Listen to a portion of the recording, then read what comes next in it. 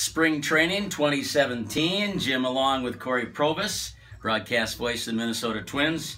Annual visit, enjoying get together, Cory, and a lot of fun things to talk about, including a pretty nice start to spring training for the Twins. Yeah, Jim, great to be back with you again. As you said, our sixth visit down here at Fort Myers, and the sun looks good on you, bud. It really shows well. But it's always great to chat with you. And yeah, I think so far so good down here, but I don't get too caught up in wins and losses. As I was saying earlier, that I think it was last spring where the Twins won maybe their last 8 games down here, and then they start the season and you're 0-9. But yeah, overall, I think it's been a good camp. Starting pitching created so much conversation because we had a lot of issues last year, a lot of injuries and so forth.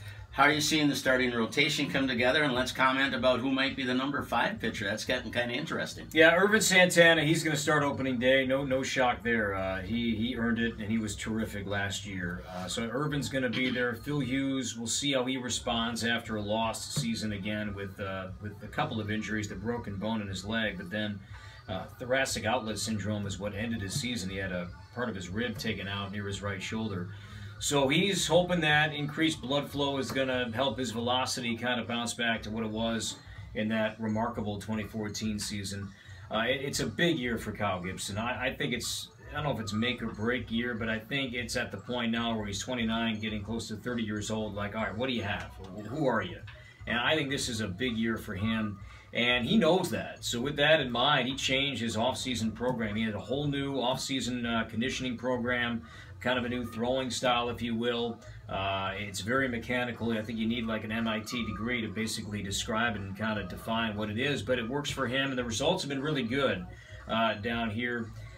So you have those 3 guys. Hector Santiago finished really strong. His September was good. He'll be one lefty. Now, as for that number 5, there may be a case where the Twins have 2 lefties in their rotation. Adalberto Mejia has been great. He came over from the Giants in the Nunez trade late July of last year. He's looked really, really good. And there's more competition now, Jim, because of the injury to Trevor May. And I think all signs pointed to him being the number 5. But he'll need Tommy John surgery. His season is over.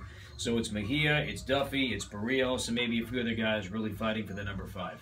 Speaking of Barrios, and just in general, World Baseball Classic that's going on, and we've got a number of Twins players who played deep into that, some still going as we do the interview. How might that impact those players in making the team or getting started with the squad? I think it hurts a guy like Kenny Vargas at first base because Byung-Ho Park has been so good.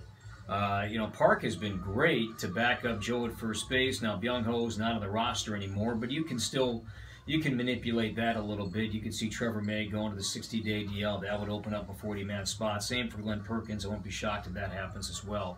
So you can find a 40-man spot here for Byung-Ho Park, but he has made up for it. It's a shame if it plays out that way because Kenny wanted to go play for his country, and I think it's not the right approach to say, boy, he made a mistake. He wanted to go play for his country in a global event that Major League Baseball is endorsing and promoting, but he hasn't really received that many at-bats for Team Puerto Rico either, which has maybe hurt his cause.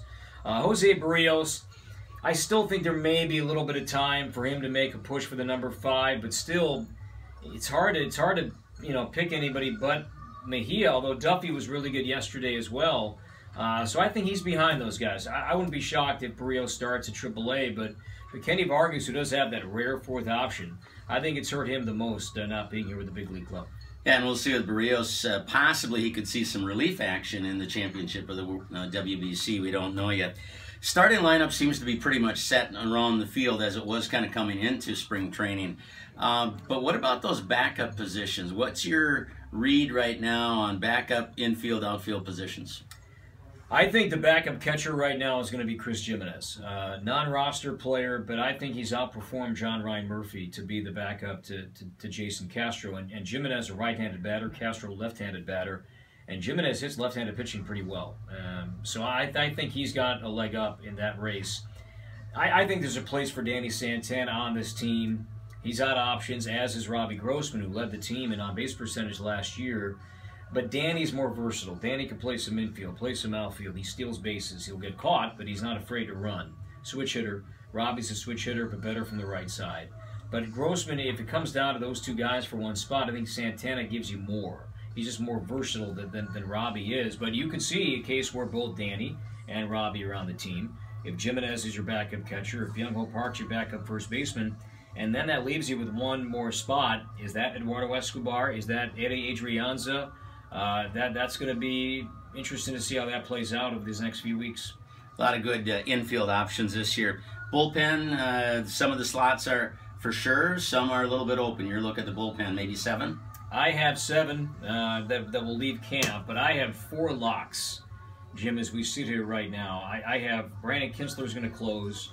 Ryan Presley's going to be a setup man. Matt Belisle's going to be a setup man. I have Taylor Rogers on the team, one lefty. He was really good last year. Now, Ryan O'Rourke was put on the disabled list, so he will open the season on the DL, I guess is the best way to say it, with an arm injury.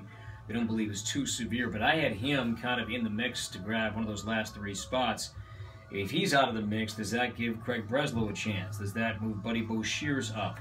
A guy like JT Shagwa, where does he kind of fall in here? And some of the non-roster guys, Ryan Vogelsong or Nick Tepish, even Justin Haley, a Rule 5 guy, he has to be on the team, otherwise the Twins have to sell him back with some cash to the Red Sox. So that bullpen to me is there are 3 spots and maybe 7, 8 guys all competing to grab those last 3.